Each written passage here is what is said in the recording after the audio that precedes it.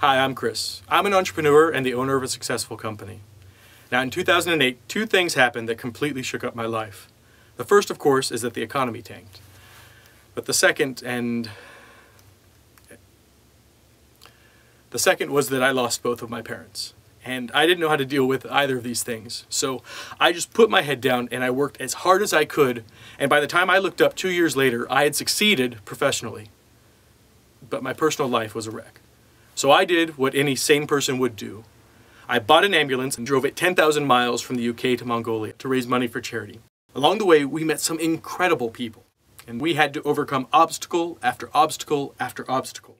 I came to believe that something crucial is missing from our digital overworked lives, and that's a sense of adventure. And this is how I've reclaimed mine. Please invite me back on May 24th so that I can share the whole story and all the lessons I've learned. Thank you.